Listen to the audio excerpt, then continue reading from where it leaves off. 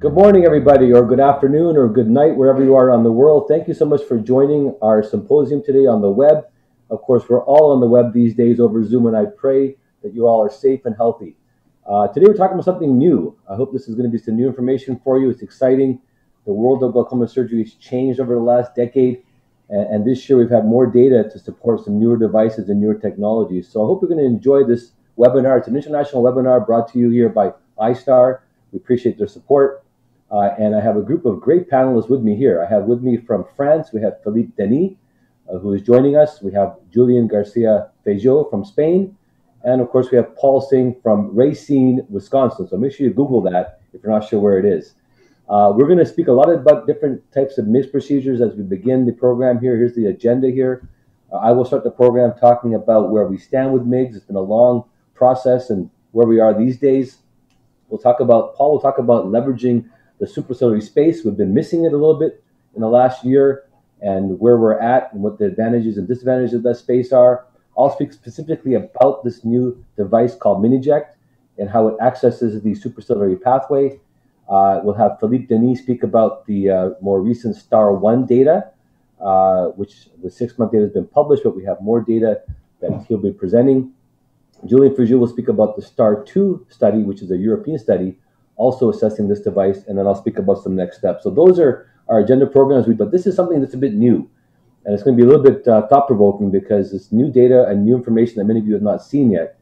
And I know we have people from around the world. I see that many people have joined, hundreds of you already that are on board, and it's great to see everybody here. So thank you so much for joining us, and we welcome you from our homes and from our offices. So let me first get started, and my topic is going to be, where do we stand with MIGS? This has, of course, been a passion for me personally. It's been about, I will say, actually, 11 years since the first term of MIGS came up and popped into my head in terms of why we need a new kind of genre of procedures.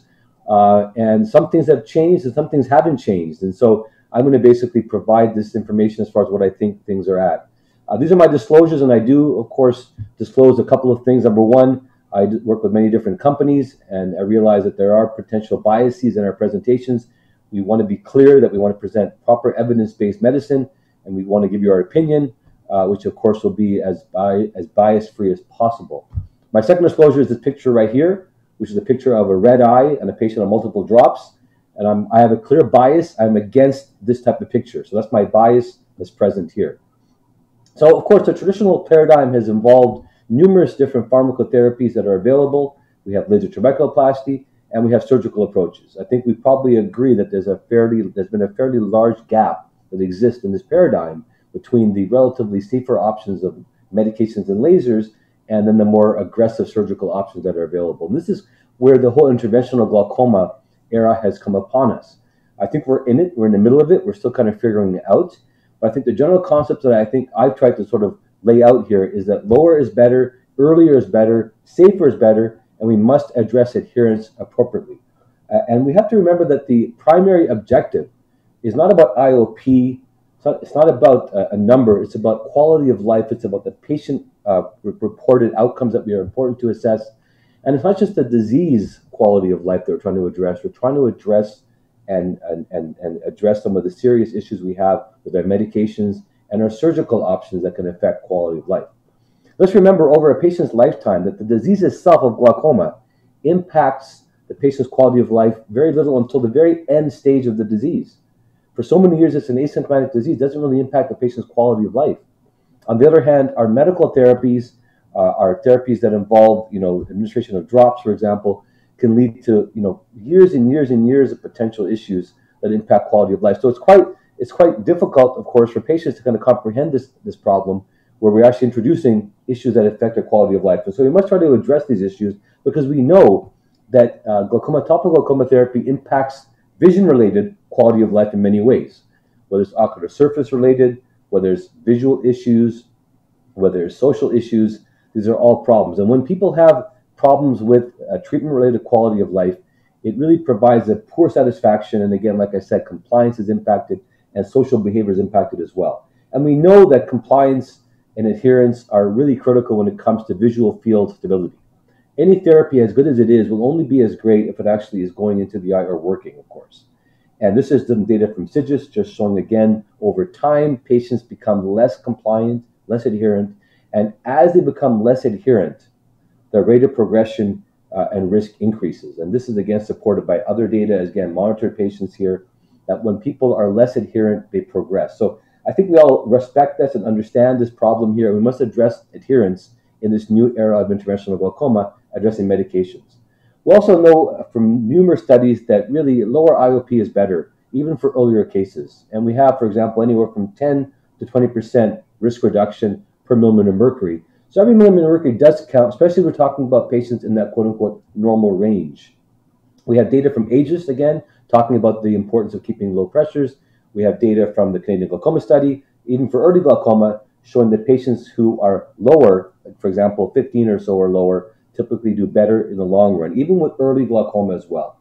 And also, this earlier treatment concept is important, that the effect of what we're providing the patient in preventing vision loss, if it's adopted early, will prevent that from occurring early in the patient's lifetime. And so earlier is better in these situations here. Now, traditional surgery is powerful. It's powerful. It's our most effective product we have to lower pressure. But of course, we also know that there are numerous issues with traditional filtering surgery, and they can be complicated. And although they're not common necessarily, these rare and serious complications, of course, impact our ability to use this as first-line or early therapy. The intensive follow-up is a problem. The refractive astigmative changes, blood-related ocular discomfort, and as I said, the rare and serious potential early and long-term complications significantly impact the patient's quality of life. And this is, again, part of why interventional glaucoma is to move to a safer route. Now, the advent of MIGS, again, is really predicated on an advent-turner approach that's minimally traumatic, that is safe. And that's really been the most important part of MIGS, as well as postoperative follow-up. Now, there are a lot of options in 2020, and I think I would say that it's really a confusing picture out there when you have all the different variety of options that exist in our hands in most parts of the world. And this creates, of course, some confusion in terms of, well, which device or which approach is the best approach. This is a paper from Ophthalmology Glaucoma, and you can see the variety of options available, whether it's traditional approaches or whether it's MIGS approaches, bleb forming or non-bleb forming, and then we have different options in terms of inflow, outflow, and trabecular or suprachoroidal. So it gets a bit confusing here, and we'll just briefly go through some of these different options. So this is one way to classify them based on the outflow target, whether they're conventional, whether they're supraciliary or uvascleral, or whether the approach goes more subconj. And again, there are different variety of approaches that exist and are present. So conventional surgery, of course, we have the trabeculectomies, we have tube shunts that have existed for many years. We know what they can do. We have studies on these now longer term. And then we have new ab-internal approaches that are designed, as well as ab-external microshunting as well, that are designed to potentially reduce some of the postoperative intensity. And these procedures, I will say, I think, are a step up from traditional surgery in terms of the post-op recovery, in terms of the visual recovery, and as well as the ability to minimize hypotony and reduce some of the post-operative interventions that are required. But they still require a bleb. And that's why, and mitomycin, and that's why physiologic outflow, whether it's uvascleral or trabecular outflow, is something to consider in terms of how can we improve things. And this is typically what we see with the traditional MIGS procedures that are now available. All of these procedures, whether they are cutting, trabeculotomy approaches, or whether they're cutting approaches like with blades, whether they're dilation approaches or stenting approaches, all are designed to bypass the trabecular meshwork and get aqueous into the conventional outflow system. This, of course, requires access to the collector system. This requires, of course, the patent collector system, which isn't necessarily always there, and also limitations that may exist in terms of downstream resistance that may be unknown and unclear. So they are safe, and I will say that I think that's one thing that we can be really comfortable with, that they're safe. But are they effective enough is what, of course, many people have asked in terms of these procedures and how they fit in the paradigm. This is where, of course, suprachoroidal flow in the gradient is well described and well known. These procedures are, again, something that perhaps can balance the safety efficacy. They're physiologic. They have a large absorptive space. And I know Paul's going to go through some more detail in terms of how they fit and the mechanisms that are at play with these procedures. So as we have these procedures, we have to think about MIGS here and think about safety and efficacy. And there's a balance between both these options here. Now, traditionally, there's been a tug of war. We give up safety for efficacy, or we give up efficacy for safety. And this has kind of been a tug of war. And our challenge is to try to see if we can try to get both potential here. And this is kind of the holy grail of glaucoma. Let's remember one more thing as well when we talk about MIGS differences here and different procedures, that it's not just about IOP. For the patient, it's about medication reduction. So when we look at studies, it's important to try to look and see medication, for example, and see what the medication reduction is and how it compares from one procedure to the next, because that, from a quality of life perspective, as mentioned earlier, is important. As we think about these procedures and options for glaucoma, let's divide them up between looking at risk on the x-axis and looking at IOP lowering on the y-axis. We know that medications and lasers, quite safe, but IOP lowering is limited. We know for tube shunts and trabeculectomies and mitomycin procedures that they are very, very effective, but they have higher risk, relatively speaking. Where we want to be is where the star is. That's where we want to be. We want to be really low risk and really effective. And I will say we still don't have that procedure yet. Trabecular MIGS kind of fit in that safer option, but not as effective as we'd like them to be. And subcons MIGS provides more efficacy, but still has potential side effects that can occur, again, with the mitomycin blend. And this is where the question, the light bulb is in terms of, can we fit a procedure in this space that gives us more efficacy, but still maintains the safety of what we try to achieve with MIGS procedures. So what's next for MIGS? Well, it's about maximizing efficacy. I think that's where we have to be going. We have to think about how do we improve visualization, improve delivery systems, improve the ability to control wound healing. Drug elution and combination therapies are going to be interesting and useful. Imaging is important. And can we address the supraciliary space again as a viable target? So that's kind of where we are with MIGS and where we stand with MIGS. I wanted to hand it over to Paul Singh, my colleague from Wisconsin. Paul, tell us more about how can we leverage the supraciliary space effectively. All right, thank you, Ike. I appreciate the opportunity. Thank you to iStar for the as well for being on the panel. I am Dr. Paul Singh from the Eye Centers of Racine and Kenosha, which is out in Wisconsin here. And I'm trying to see if I have, there we go. For those of you who don't know where Wisconsin is, it is in the middle of the country, and we are known as the dairy state, meaning we are known as cheesehead. So that was a cheesehead that my parents made me to fit over my turban, so I would never forget my roots as a Wisconsin native. So we are just below the Canadian border there. And I forgot my disclosure slides, but I do work with a lot of the companies in the MIGS space, including iStar as well. But it has been a wonderful time for us as glaucoma specialists. You know, like Ike was eloquently mentioning and describing, there has been a paradigm shift, a philosophical change in our mindset in terms of early intervention, that interventional mindset. And I think when I look back at my practice and the past 15 years being out of fellowship, I realized how many patients that I've let go and really avoided surgery because I was fearful of all the risks and complications that are associated with traditional glaucoma surgery. And I look back now and I wonder, wow, if I had had other surgeries early on, I could have saved some of these patients. I think that is the mindset, earlier intervention. And also, again, he mentioned quality of life. That is such a big part of my definition of controlled glaucoma. Many years ago, you know, I would just IOP, visual field and optic nerve, and that was all I cared about in terms of controlled glaucoma definition. But now it's really, is the patient able to sustain their control throughout a long period of time, adherence? So that's a big, big issue now. So as I mentioned, how do we get to this earlier intervention mindset? Well, we needed procedures, and that's where the MIGS hallmark was safety, right? Is safety was ab interno approach. I think that minimal trauma to the target tissues and that rapid recovery is really important. But at the same time, we needed to have good IOP reduction. That's where that safety, but also efficacy argument is important. And what's exciting about MIGS, I think now, is it really re-emphasis and appreciation for mechanism of action. Where are these different products working, whether it's the conventional pathway, we'll talk about the supraciliary space, as I've mentioned, the subcon space, and of course, cilioablative procedures like ECP as well. So we're paying attention now to outflow and what is happening in the outflow space. And we're going to talk more specifically about this new supraciliary space again, rather, that's been, we've missed, as Ike mentioned. And when you look back actually at the conventional outflow pathway and all the different products that are available, you realize there's a lot of products because there's no perfect solution. And part of that issue is the fact that we don't know where the resistance to outflow is. It could be that we have resistance in the TM. Could we just bypass that alone?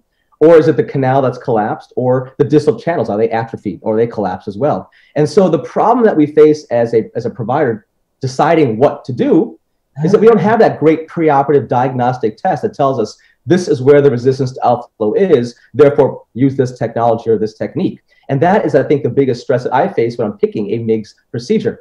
And so, as I showed you this picture earlier, what is beyond the TM? Well, as we do know from various data sets, that there's collapse in the Schlemm's canal, and it could be at different points of the canal as well. So if you're bypassing TM and there's a collapse in the canal, you may not have the efficacy that we want in that procedure. Hyun Gong has done some great work showing us that in a number of our open angle glaucoma patients that we have complete blockage or herniations that block the ostia into the collector system. And if you look here at a histopathology slide up top, you see a nice, beautiful patent Schlemm's canal in a healthy or normal person with a nice opening in the collector system. And on the bottom, that red arrow, you see actually a blockage or herniation blocking the ostia of the collector system. So that's where viscodilating procedures and access to the collector channels can help in those cases.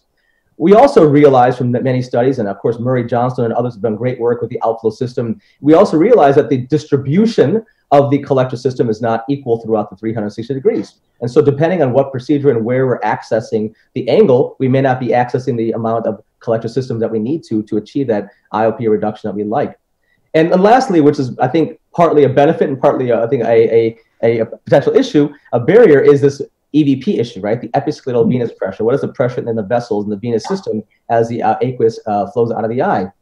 Now, the benefit of that is it prevents hypotony, and which is a safety perspective, but at the same time, it creates a floor where it's hard for our conventional pathway outflow MIGS procedures to go below that middle teens section because of the EVP. And so, with all that, that's where I think the supraciliary space really does give us this kind of safety, but yet significant efficacy, and as we'll talk about with this space. And again, this is not a new space. This is a space that has been described for over a decade, or around a century. And what is a space? It's really between the outer wall of the ciliary muscle as well as the inner wall of the sclera. And so the space is actually a space that has a negative pressure gradient. In fact, Anders Bill does some great work with radio-labeled dyes to understand the outflow and realize that this negative pressure gradient can be up to 4 to 6 millimeters of mercury lower than the anterior chamber. And there's a lot more surface area of the ciliary body for the aqueous to penetrate through. So the aqueous travels through the ciliary body, at the face of the ciliary body, into the interstitium, and then the interstitium of the ciliary body is a main source of resistance that allows fluid to percolate into that supraciliary or suprachoroidal space. And that space is a larger potential, so it can handle more volume than the Schlemm's canal or the distal channel. So you have the conventional outflow as well as the uveoscleral outflow, or the non-conventional pathway. This is not a new concept, though, and Heine in 1905 actually created the first cyclodialysis spatula to create a cyclodialysis, a access point to the supraciliary space. You see that nice UVM image down below, showing this once we get past that main barrier of the ciliary body, if we can disinsert that from the scleral spur, we have access to that large space that's behind. And that space allows us reduction of pressure. And this is a nice video and animation from Keith Barton and his group, just showing us when you when you separate that ciliary body from the scleral spur, you have that access right into that space, and fluid can therefore travel. And because that space is larger and there's less resistance once you get past the ciliary body, you have more potential for much lower IOPs. And again, there is that natural negative pressure gradient, about 4 to 6 millimeters of mercury. And as you increase the intraocular pressure, you actually increase that pressure gradient between the AC and the supraciliary space. So what makes this, I think, a beneficial space is the fact that we can control and create, rather, a cyclodialysis cleft. And if we can control it, we have a significant power to reduce IOP because of that negative pressure gradient. And I think what we're realizing now, and with the SciPass that we had, there was a very straightforward space to access using gonio prisms intraocularly, intraoperatively, and no bleb creation. Again, this idea of getting away from bleb surgery. And I think for us as well, for me, even potentially combining this space with outflow as well as the subcon surgeries, I think is an option too. And because of the lower risk of traditional filtering surgeries, there's a great potential of the space. And so for me, where would this fit in my algorithm? I think this is where the excitement of the supraciliary space is really the idea of, it's not just for the advanced patients. Because of the relative safety of the space, we can actually now push it more towards the earlier adoption, because of the fact that we don't lose TM, we're not destroying any TM outflow. We can access the TM later on, but also in those patients who, let's say, have collapse or atrophy of the collector system, we can perform it in patients who've had, let's say, a previous trap. And so being able to have a larger number of patients, I think, is a really important benefit of the supraciliary space. So what did we learn from the SciPass? Well, no doubt, I think a lot of us miss it. I personally miss it. It was a savior for a lot of my patients. It was an easy, I think, or not easy, but rather a very straightforward learning curve.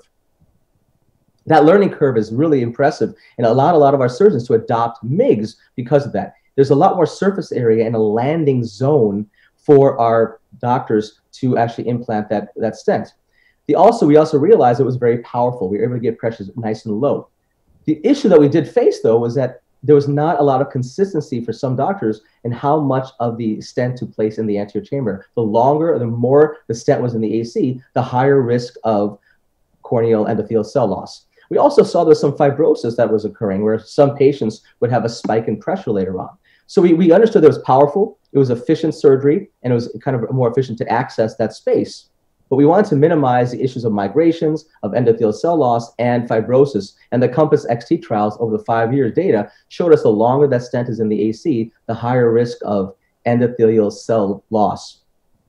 And so this is a video from Stephen Bold that just shows us as he's taking this side pass out for issues of length, you see that nice dark glob at the end of the stent there. That's kind of fibrotic material.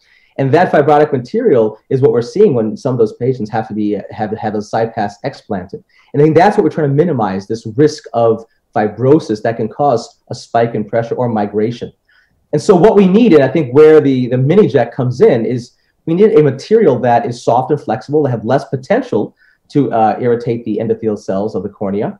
Also, I think for surgeon perspective, a marker on the actual stent to allow us more clarity of where to leave it in the anterior chamber to prevent endothelial cell loss, as well as prevent migrations that we did see sometimes, very rarely, but with the side pass. And I think one of the most important points that we need is a material that will minimize fibrosis around that stent for, but obviously migration issues, but also for IOP control, because we did see, again, in some patients where that stent would close up, you see a significant rise and spike like we had many years ago when the initial clefts were formed. We did find in those earlier studies that once the cleft closed, we had a significant spike in pressure. So I think, again, the power of the supraciliary space is there, no doubt. If we can control it and maintain it in a safe fashion, this is a very, very useful area for us in the future in our control of IOP as well. And so that was just kind of an overview of the supraciliary space and where we're at. And I think because of the COVID virus and then in our new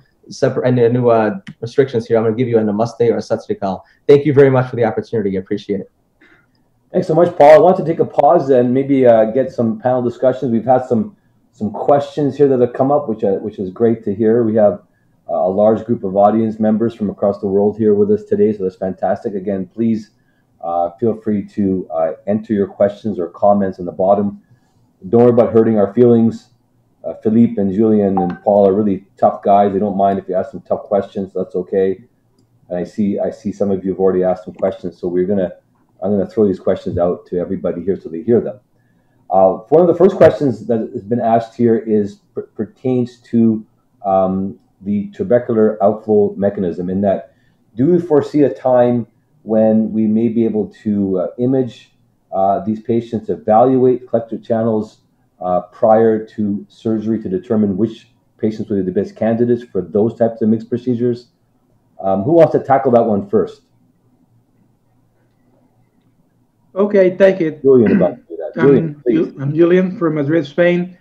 So I think that's a very, very relevant question. So I wish we could do that right now, because that could benefit a lot the way we can choose the right patient for the right device. There are some studies out there, and I really believe in the very near future we will be able to image. And it's not only a question of selecting the patients, but also it will help us to position or decide where is the better position for our trabecular device.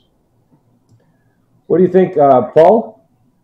Yeah, I mean, that's the holy grail, is to figure out which patients need what procedure, what device. And I do agree. I think there's a lot of work right now really looking at non-invasive diagnostic tools to understand where the resistance to outflow is located. And I mean, I use for me a surrogate, number of meds. If someone has a lot of medications on board, my assumption is the outflow is restrictions, not just the TM, probably the canal or distal channels, or let's say they failed SLT. My assumption for a lot of those patients as well is probably the canal or the distal channel. So I will a lot of times combine a viscodilating procedure or a cutting procedure with a stent, let's say, if need be. So I think that is really where I'm looking at is these clinical pearls. to decide where the resistance might be and pick the appropriate device. So just maybe related to this point, and there's been a few questions now that have been asked about this in different ways. So for example, talking about side effects of accessing supraciliary space, and specifically related to hypotony and the concern for hypotony and choroidal detachment. So let's focus on that a little bit, because I think the first thing I often hear colleagues speak about, or think about, I should say, when we talk about the supraciliary space, they think of hypotony, of the traumatic cleft, for example, or they think of choroidal detachment. So maybe I'll ask Julián a question about this in terms of the side effects and specifically hypotony with the space in your experience. Well, I mean, I have a quite long experience with previous devices using the suprachoroidal space, and I think obviously hypotony is a risk, but we have learned that there is, I mean, it's not an important risk. So I'm not so concerned about hypotony. So obviously also depends on your surgical technique. So you have to try to avoid any lateral movements. So obviously to avoid to create a very big cleft when you're inserting whatever device into the suprachoroidal space. But with the early results with the MINIject and with the previous results with CyPass and others, I think hypotony is not a big issue, in my opinion. So also we have to move a little bit to the right in terms of the patients who are the best candidates for this kind of surgery. So probably it's a very easy difference between those who are candidates or can benefit from trabecular devices or cutting the trabecular meshwork and suprachoroidal devices. If you inject a MIGS in the supraciliary space, you may prevent the risk of hypotony, because if you do a cyclodialysis, you open very largely the space, and of course it's very effective to reduce intraocular pressure, and the pressure goes down. If you put something in it, and if you make a very limited cleft in the uvascular outflow pathway, you may prevent this risk. Of course, surgery is maybe a art more than science, but I think it's a good way to prevent that. Yeah, I think to dovetail off of that real quick, I think the issue that we faced, the perception of the cyclodialysis cleft was the reason why it was so worrisome, is because of the fact that earlier attempts were not controlled. We didn't have the ability to consistently create a perfectly sized cleft with a cyclodialysis spatula, and all a lot of times we would see would be a iatrogenic or traumatic cyclodialysis cleft, which was a problem. So yes, hypotony was an issue, and then of course it would close up, and when it closed up, it didn't close up and the pressure didn't slowly rise, it would suddenly spike and the patient would have a pressure of 50 or 60, even higher.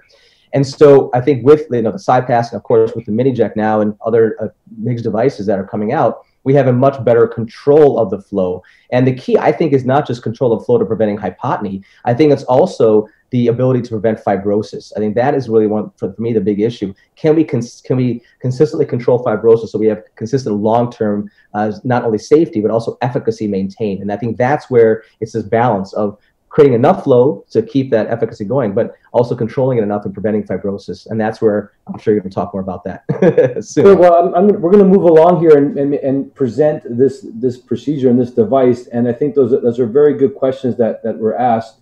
And I think that the clinical evidence, I think, is going to guide us. But I think the speakers have spoken well about what the potential advantages are of controlling the access, which is important.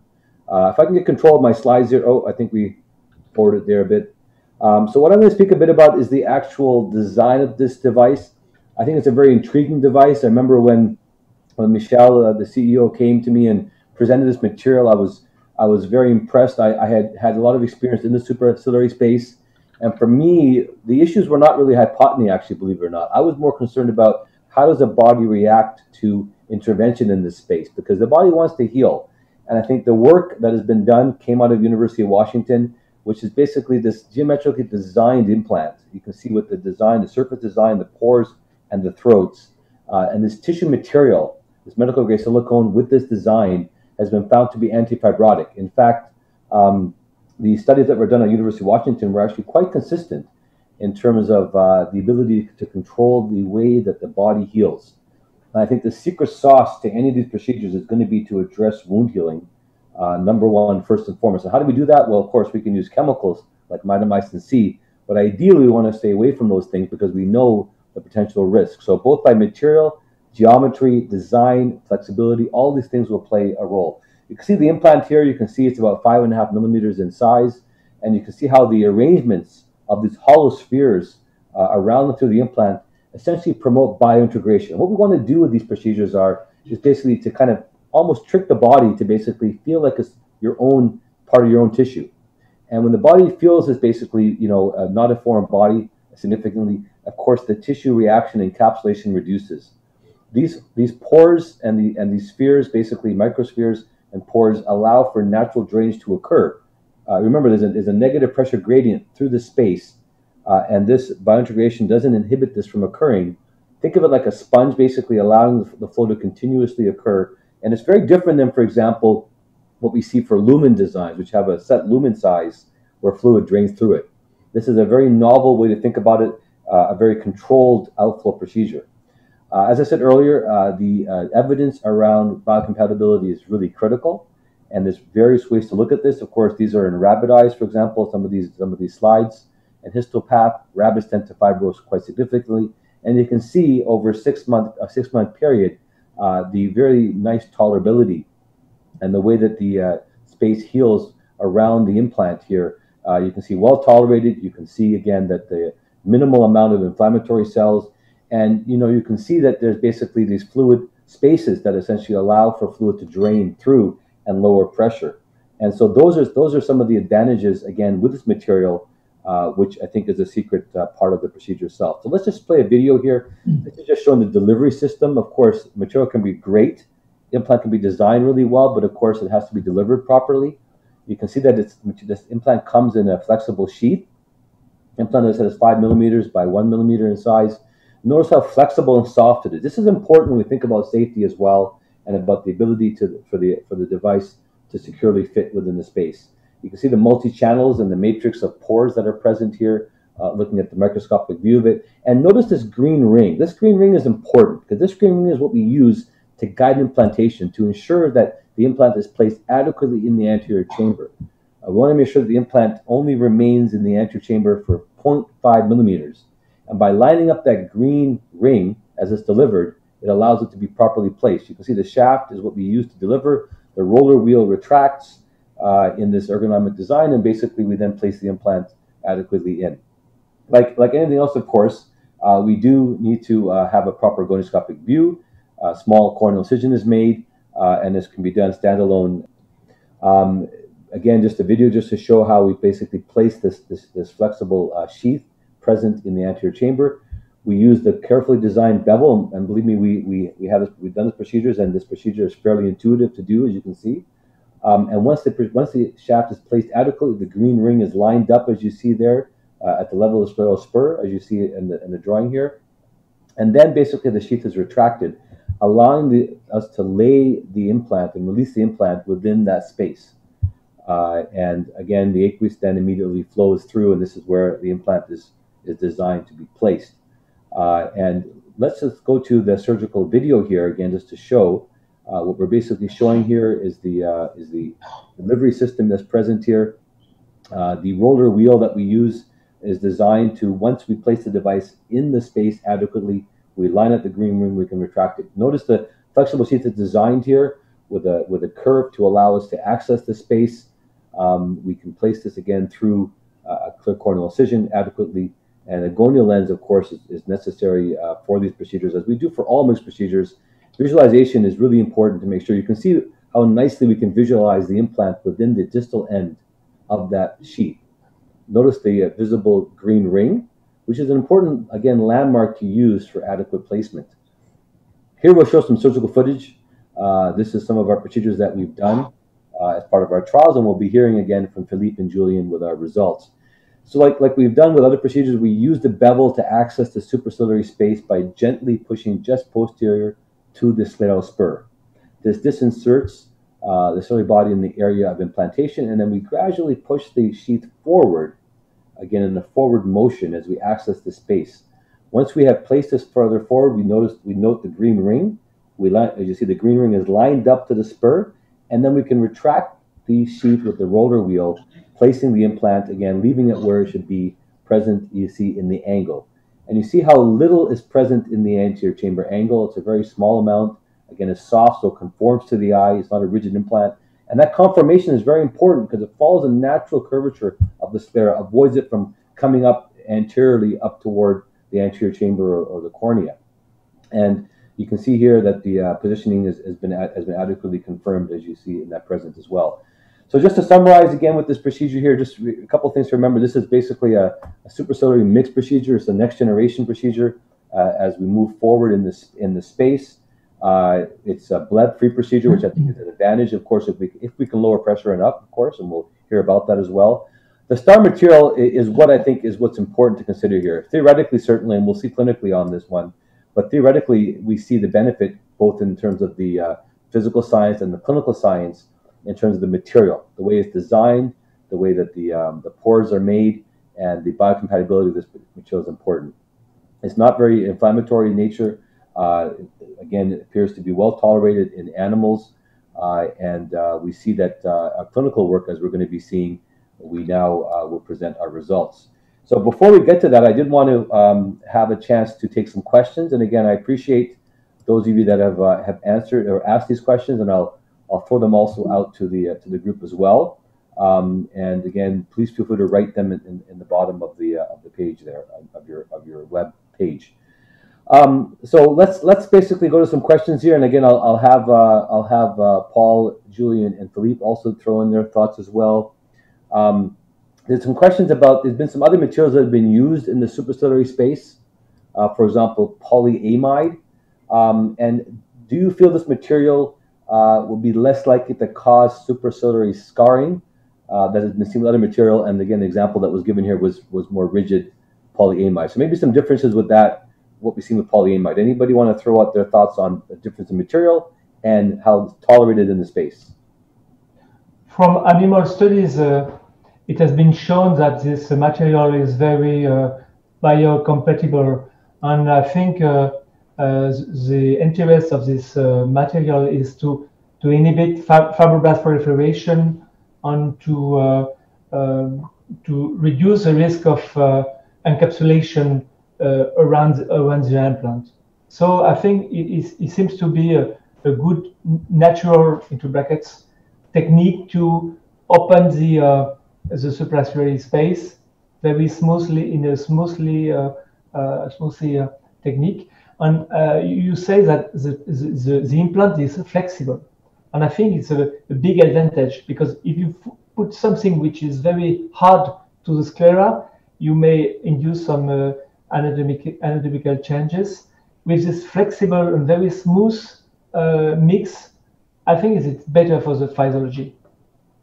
Yeah, I agree. I think besides the material itself, I think the design of the micropores is also a benefit. When you look at studies on even tubes, when you have adequate or significant flow right away, you will induce more fibroblastic laydown. And so having these micropores for a slow diffuse egress of fluid or aqueous into that space has the potential for less encapsulation, as you mentioned earlier. So I think it's the soft material, biocompatible material with those micropores that prevents that significant encapsulation. And you're absolutely right, with the hardened material, the polyamide, even people rubbing the eyes, there's a chance that it keeps hitting against the endothelium. So having that marker and that soft material with those micropores, I think, is really what's giving us that safety with the decreased risk of fibroblastic proliferation. I think you said it. I think you both said it very well, and I think there's so many different ways to think about tolerability and safety and efficacy. They kind of related in some ways. Material, the design, the rigidity or softness, of course, are all important. The geometry of it all play a role in terms of how well it's tolerated. The hydrostatic forces that emerge from the implant and how well they're diffused in the space. All of these, as we see in any space we're draining into in the body, but again, also the supraciliary space, are important. So I think this design of this implant has been done such a way to optimize, I think, outflow without some of the potential risks in other options as well. So that's kind of what the idea is here. There's been a question here someone asked, and then we'll move forward. Just Early studies suggest increased outflow with thinner and younger scleras and less outflow with thicker and older scleras. Does this factor into patient selection? So I don't know if anybody wants to take that comment. Is that does the sclera characteristics, thickness, rigidity, age, play a role in the ability for these procedures to work in outflow? So I can make a few comments. So first of all, I think that there's a lot to think about when it comes to sclera and the role of uvascular outflow. We know when we think about the uvascular outflow pathway that the deep scleral plexus and the sclera all play a role. The uvascular outflow is probably not as well defined as we may think it is in terms of where aqueous ends up going. Number one. Number two, I would say that I think that we don't really have I don't think we have any clear evidence that one makes a difference to the other. There's so many different variables, including, of course, inflammation and immunological factors. And number three, I think that the variability in thickness, generally speaking, is not really that large. Of course, we're not doing these procedures in nanophthalmic eyes and really thick scleras, mind you, to really compare them. We probably wouldn't. So I think for average eyes, I don't think it's a major consideration from what we know thus far, from what I have seen.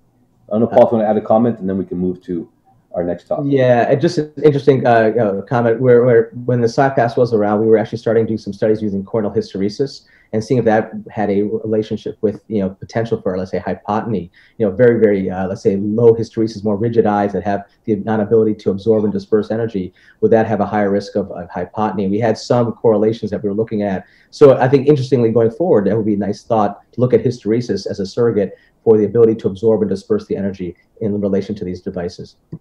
Yeah, that is a valid point. Actually, you're right. Especially the myopic eye, perhaps more so in that situation here, as you mentioned. So I think that there's certainly a lot more work we need to do to kind of understand that more. But for the most of the range of patients that we've been seeing, I think they're fairly consistent on average. And we try to be careful, of course, working in extremes.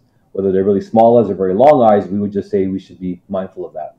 Well, listen, I think we all want to hear about the results. So we're going to ask Philippe if you could maybe run us through the STAR-1 trial and the methods and the results. So thank you, Philippe, for being here.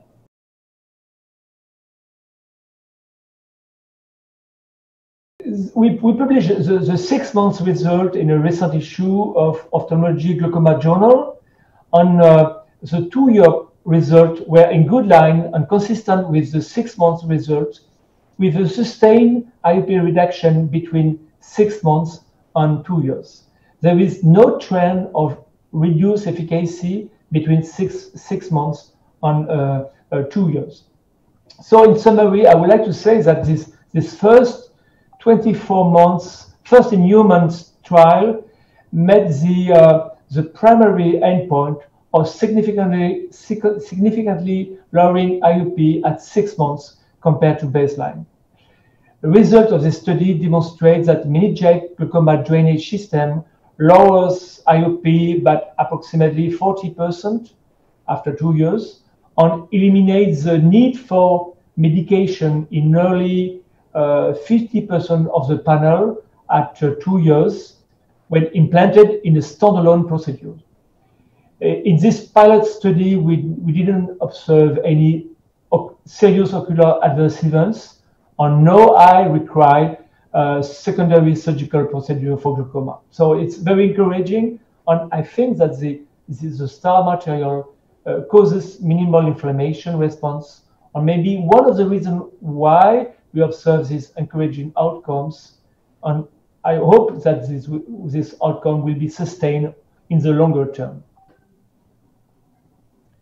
Thank you so much, Philippe, for the presentation and reviewing these results. The publication is out there, as you mentioned, and we're looking forward to seeing 24 months published as well. And thank you for just summarizing some early results that we've seen. So I think what we'll do is we're going to maybe go to Julián to present the STAR-2 results, and then we can maybe come back and talk a bit about some of the questions that have come up. I think that there's some good questions to ask as well. So Julián, if you could prepare and tell us about the STAR-2 results, which is the European trial now, and some of the early findings. Thank you, Julián, for being here. Great, thank you, Ike. Well, thank you again, everybody. So, well, I think that it's been very clear now that when dealing with the suprachoroidal space, well, one is power with control. So power comes from the potential of the suprachoroidal space itself, and control is supposed to be provided by the material of the MINIject. So you've seen the results of the STAR 1, and basically the idea with this STAR 2 trial is to confirm the results of the previous one in terms of safety and, let's see, safety and IOP reduction.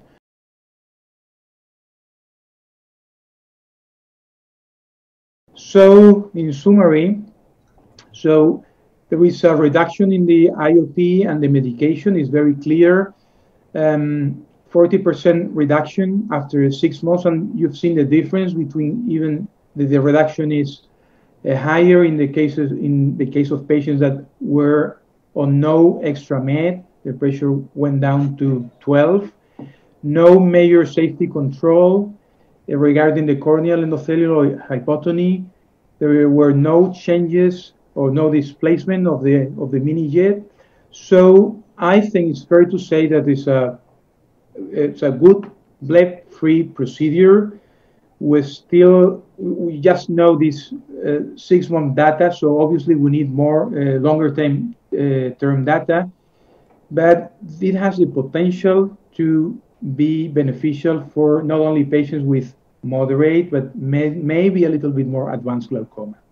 Thank you, Ike. Thank you so much, Julian. And I appreciate the discussion here, and we've had some good questions. We are more toward the end of our formal slide set, so I wanted to maybe just get to some questions, and I can, of course, talk about the next steps here. But I think what a lot of the audience wanted to ask pertain to the presentations we've heard about already. Both Philippe and you have presented some early results and then some longer-term results with the MINIject, both internationally as well as in Europe as well. I think it's encouraging. I will, of course, again, as the audience knows, these are early studies right now, and we're encouraged by them, and we're looking forward to seeing, and we'll talk a bit about next steps later on. So some questions I want to ask to Philippe, to Paul, to Julian that have come up here pertain to endothelial cell loss, because this is a concern that came with regards to the CyPass. Do you think that it was the rigidity of the material that caused the cell loss, or was it the length of the stent into the AC? That's one part of it. And the second part of it is, what about the risk of iris structures or synechia growing over the implant if the implant is so close to the spur, meaning 0.5 millimeters? So two questions. One pertains to the reason for cell loss with CyPass, length or material, rigidity.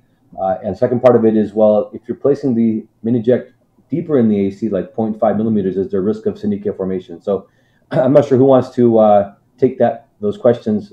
Maybe we can have. Okay, go ahead, Philippe. As Julián said, there is no implant migration. So if you put the implant right in the good place, it doesn't move. We have learned with the CyPass that the risk of corneal edema and corneal damage was directly related to the number of rings which was in the anterior chamber. If you put the MINIject implant in the right position because there is no implant migration, there is no risk of corneal touch or corneal inflammation, which may induce some ECD loss. So it's very different. And with the CyPass, because it's very, very rigid, maybe it's not possible to put the implant right in the place. Paul, any thoughts on these questions pertaining to the differences and synechia formation, cell loss? Yeah, no, I think it's a great question. I think it's no doubt, as Philippe mentioned, it was related to length, number of rings. The question that comes up is if you had a softer material and you had that same length, would you have the same endothelial cell loss? So to answer the question of the material, you'd have to have the same length and have two different materials and see what happened. But I do think it's a combination. I think it's no doubt the longer it is in the AC, the more potential it has to irritate the endothelium, whether it's rubbing or not. But I think that non-flexible polyamide material did allow more potential for it to rub against the corneal endothelium. So I think it's a combination of the material as well, of course, as the length of the eye. And as Philippe mentioned earlier with the animal studies, there is definitely a decreased risk of, or decreased formation of inflammation and fibroblastic growth. So I do think that as long as you have enough space between the scleral spur and the tip of the stent, I don't think you're going to see significant PS formation. And we'll have to wait and see, of course, but that's my thought. Good. Julián, anything to add to that comment? Well, I fully agree. So it's rigidity and the length of the device in the anterior chamber. So I published a couple of years ago my thoughts on this regarding the CyPass. So it's I think it's very clear. And there is, again, a very clear difference between the CyPass material and its rigidity and the soft material of the MINIject. And I've shown you the UVM images before, so it's very clear. I agree. So a couple of my comments on this. I think that it's easy to kind of put all the supraciliary procedures into one bucket because of the experience with one device. But like any procedure we're doing, a lot of it is dependent on the device itself, how it's placed, surgical technique, the design, as we heard, the material, everything else that plays a role in this. And I think that from everything I've seen, and to be fair, we have 2-year data, so we're looking forward to longer-term data to support these conclusions. But from what we've heard so far and what we've seen so far with the flexibility of the device, the way it's placed in the anterior chamber, the way it conforms, there was a question about migration again or compression. I think that although it is flexible, it does conform and it does have its own capacity, and I think that really just ensures that it doesn't get blocked or potentially limit flow. I think all of these improve the reliability and improve the safety of the procedure, which is what we're really after here. In terms of the deeper placement than what we're talking about, 0.5 millimeters, I think that 0.5 I think it seems to be reasonable enough. We have 2-year data now to support that the implant is well positioned and well tolerated. I think that of course we are doing them in eyes that have open angle glaucoma. I would just again caution that this is the kind of eye we studied. We don't know how it will perform in angle closure. Most MIGS procedures are not designed for angle closure, so I want to be careful before we jump to those. But I think in average anterior chamber depths, 0.5 millimeters is well clear. 0.5 is quite reasonable, and it does again conform to the sclera, so it does allow itself to kind of position itself between the iris and the cornea. So that's what I would say to that question, which is a good question. Some questions here that pertain to: is there a best clock hour to position the implant? Do you feel like the implant should be positioned at a certain clock hour to improve efficacy, or, as a questioner was asking, in terms of rubbing of the eye, should it be in the superior quadrant to avoid potential issues?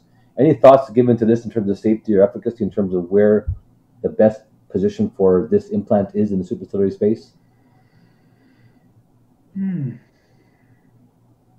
Well, I think when we implant it, try to avoid 3 and 9 just as much as possible because of the vascular plexus. So from a heme reflex, I think that's probably, to me, the most important issue. I don't know really if there's any significant benefit of going superior nasal or inferior nasal, but I think that vascular plexus is all I'd probably be more concerned about. Yeah, I think, when it comes to trabecular outflow and trabecular stents, we have some thoughts that, of course, the episcleral veins, which are variable in everyone's eye, the proximity of placing a stent near an episcleral vein or an aqueous vein is likely to be helpful because the resistance is lower in that vein. But because supraciliary space is a large resorptive space, the positioning shouldn't really matter where it's positioned in terms of efficacy.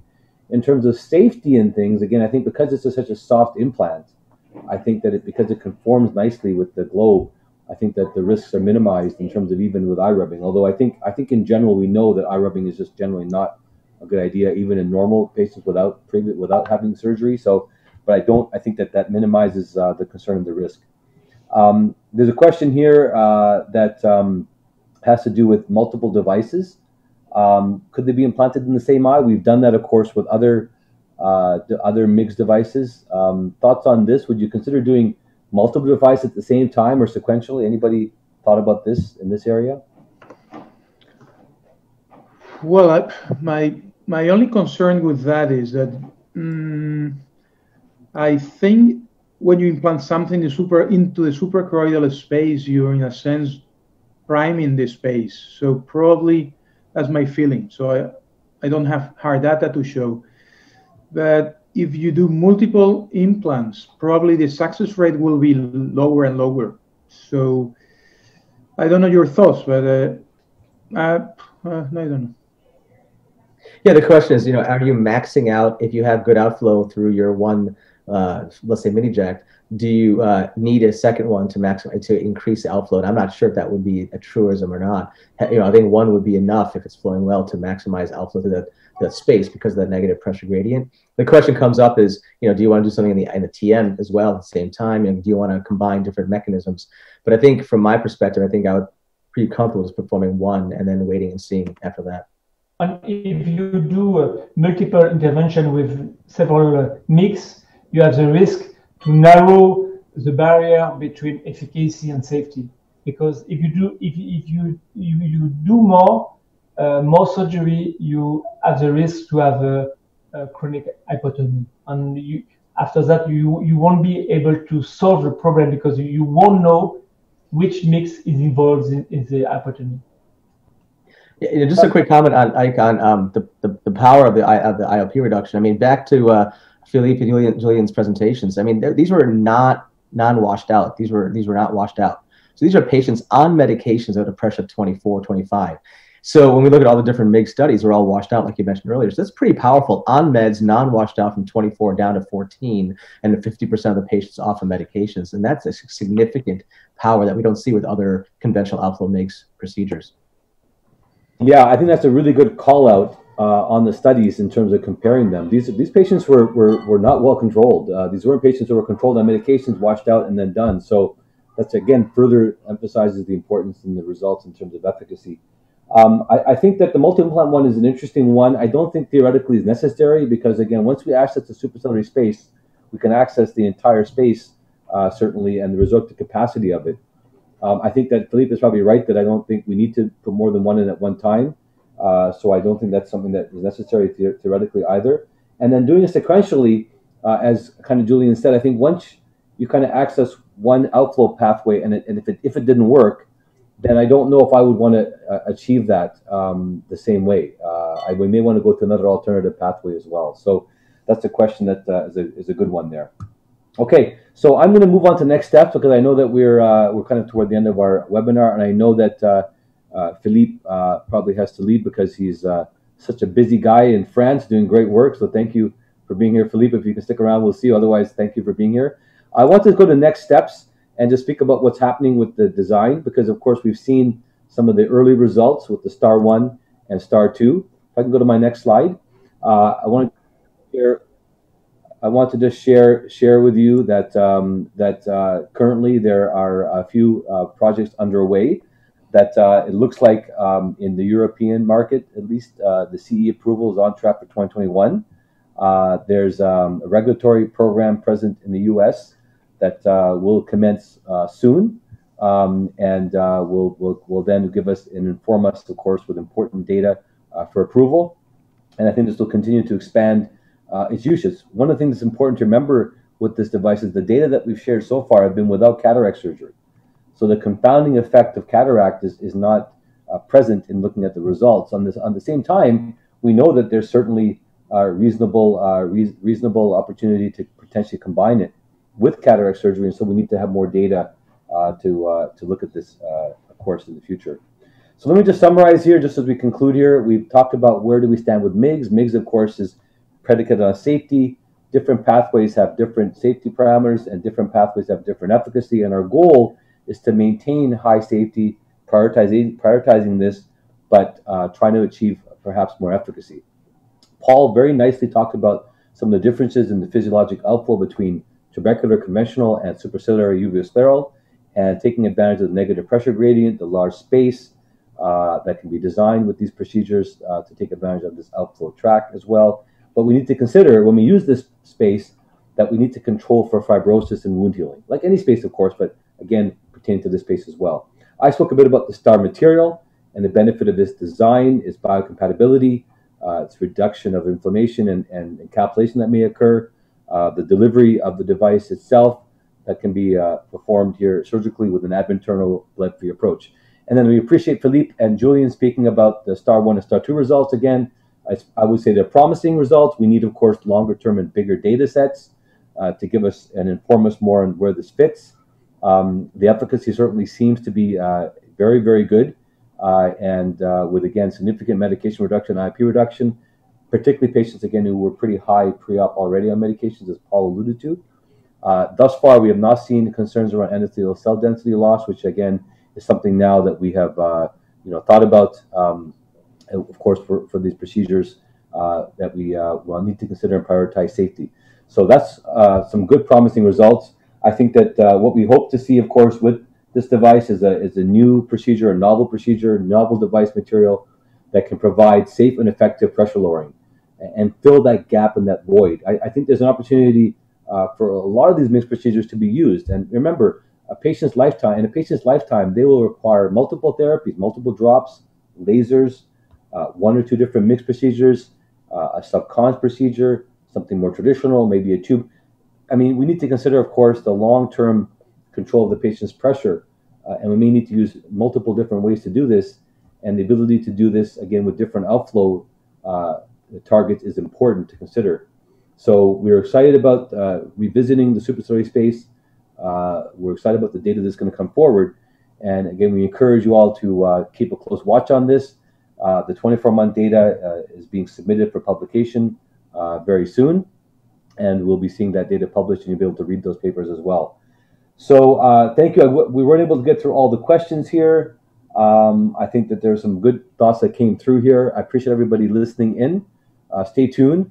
We'll be seeing you at more webinars, of course, throughout this year. I hope that we get back to work soon and get back to taking care of our patients. For those of you that are still not seeing patients regularly, always good to see you guys. Have a good morning or a good afternoon or a good night, wherever you are.